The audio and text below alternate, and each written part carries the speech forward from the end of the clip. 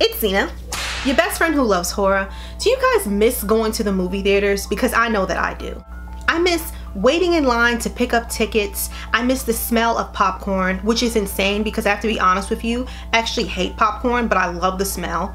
Because, you know, when you think about it, popcorn gets all stuck in your teeth and it's just so gross. Can you imagine if I went to the movie theater with some floss? And I tell you, I love to floss. So imagine me sitting there in a seat flossing while people are trying to watch a movie. I mean, it's dark. You shouldn't be looking at me. You should be looking at the movie. But whatever. Anyway, just so you can sit in the dark for 2 hours or so, you know, with your friend or a family member or a boo, along with random strangers that you don't know. And you're all there for one reason, and that's to check out this movie that you've been dying to see. Or sometimes you're not really dying to see the movie, but then I love the feeling that when the movie surprises you and you check out a movie that you absolutely love, that you didn't think that you would. Well, today I'm talking about top horror movies that take place in movie theaters.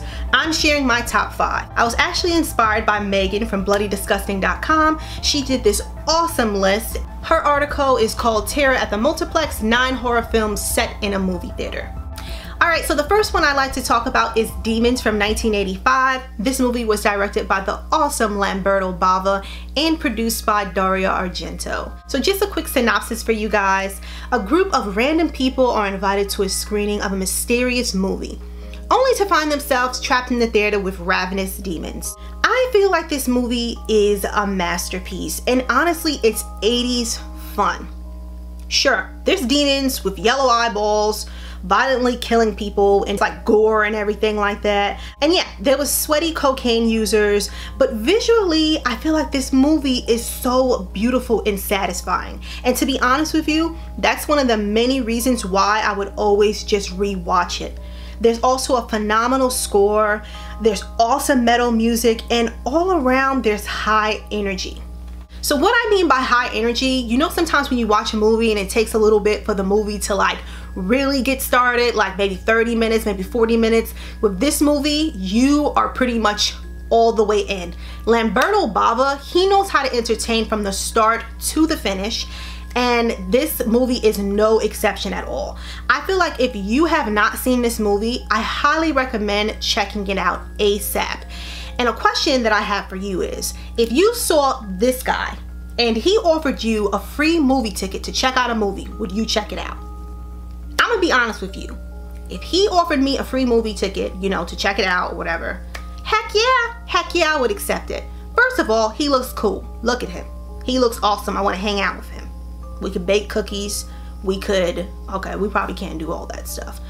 I was gonna say we can go to the mall. Nobody's going to the mall. Anyway, point is, he looks cool. So I'm like, yeah, he's clearly into cinema. He knows genre films. We could have a good time.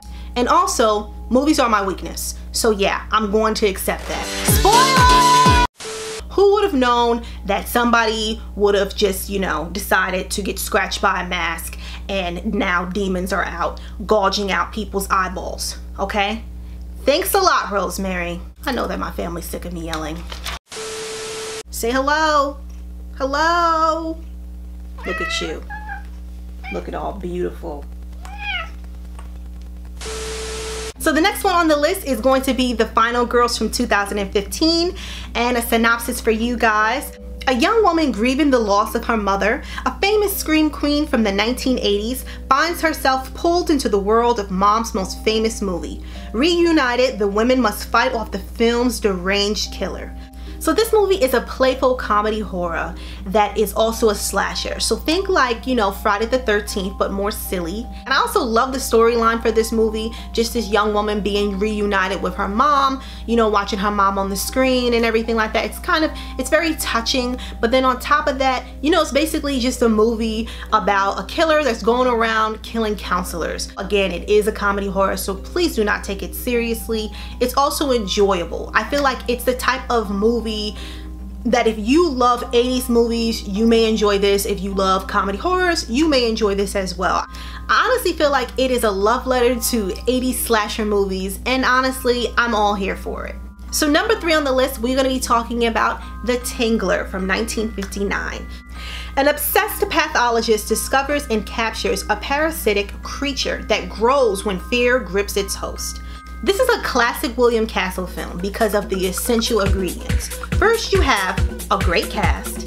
Then you also have like the campy tone. And third, but of course not least, you have the bold marketing.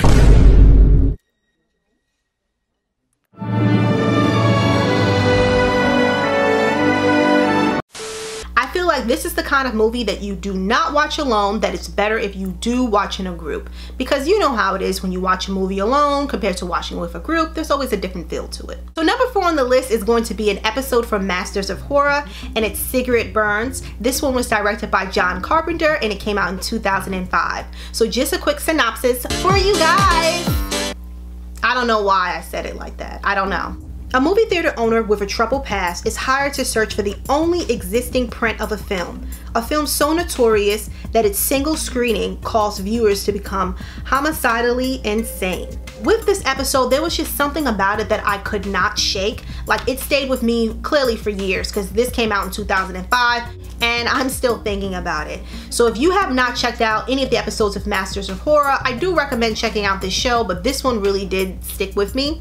Also, Norman Reedus is in it, aka Daryl from The Walking Dead, so if you want to check that out. They also have like an awesome cast all around. So alright guys, so we made it to the final one. We're going to be talking about Coming Soon from 2008.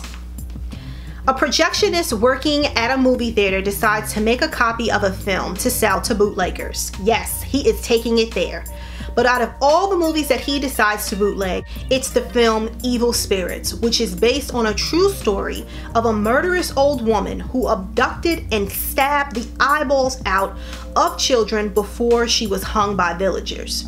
As the viewer of this movie, you should already know what's going to happen to this projectionist, because not only is he breaking the rules and all that stuff, but it's like you're messing around with an evil spirit, okay? So you already know that she's going to come out of the movie and just start brutally killing everybody, okay? So I had to include this movie on the list because I do feel like this movie is genuinely creepy.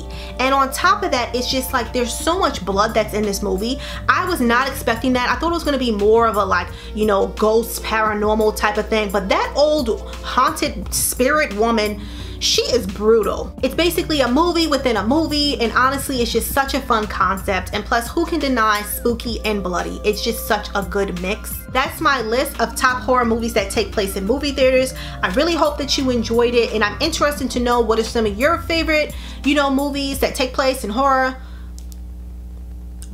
I'm interested in knowing what are some of your favorite horror movies that take place in movie theaters. Feel free to comment below, and thank you all for watching.